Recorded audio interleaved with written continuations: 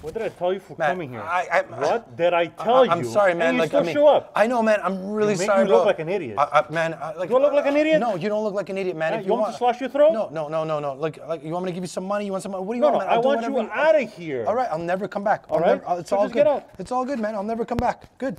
Oh. All right, it's cool. It's cool. Now, let's do it again. Again, all I'm showing you guys right now is how to diffuse, how to de-escalate. The last thing I'm gonna go is hand-to-hand combat with the knife. I'm in close quarter range.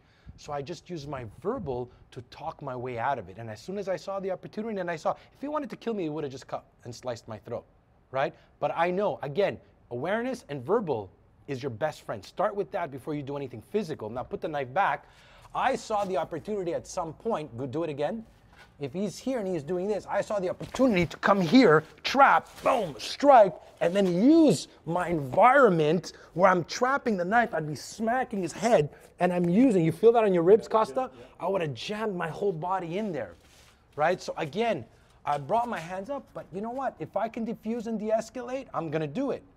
If now he was telling me, like, let's go to the car, let's go to a secondary location, from there, maybe I would have done this, and boom, this would be the opportunity for me to come in and strike. So what I'm trying to teach you guys, use this. Don't always think physical.